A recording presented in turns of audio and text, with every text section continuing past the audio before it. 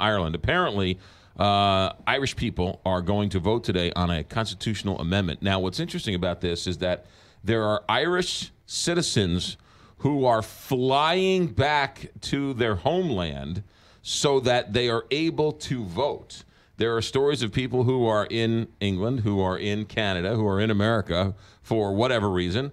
They are delaying vacations. They are taking the extraordinary measures who are living abroad but still have Irish citizenship to fly back to vote on this very contentious issue. And the question is going to be, very simply, whether or not they will repeal the 8th Amendment of the Irish Constitution, which bans abortion in nearly all circumstances.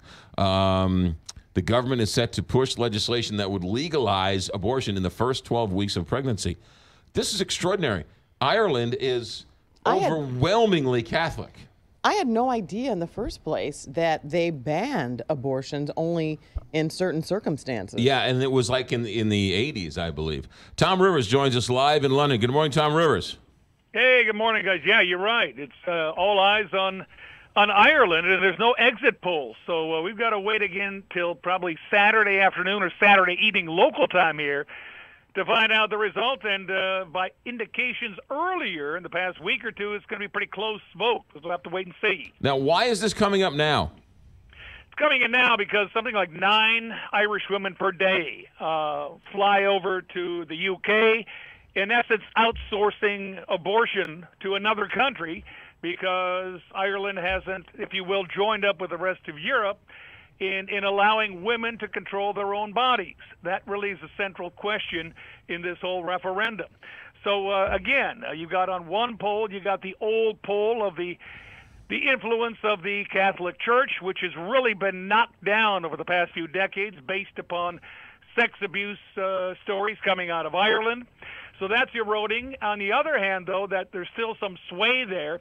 The other side, you've got the urban versus rural dichotomy going on there, the younger versus the older, and we'll see what shakes out. Just in 2015, in the pretty conservative country, they legalized same-sex marriage. So we'll see what happens this time around. Now, is this the first time they're voting on this issue of abortion?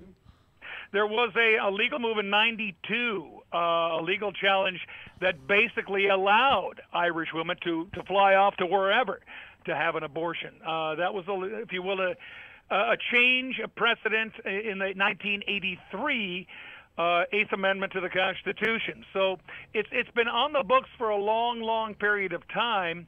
And as I say, we'll see what shakes out on Saturday. As I say, the vote should be pretty close. And as I heard your intro, they are asking some people to come back to the country to vote. It's going to be that close. Yeah. Now, just so we know the whole particulars of this, a vote yes is a vote to repeal the 8th Amendment. Correct. Exactly.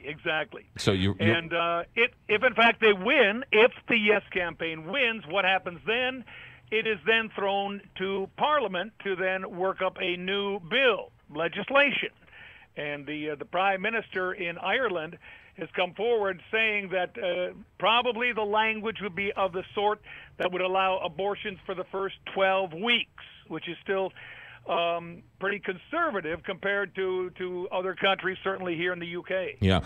Where is the Prime Minister? Is he in favor of this, or where is he politically on this? Yeah, he's certainly in favor of this. His health minister is in favor of this. And lining up on the other side, you have people that are either in the church or, if you will, supporting the church position, the Catholic position. That would be the no campaign. Pretty extraordinary stuff. Tom Rivers live in London. Tom, thanks for the insights.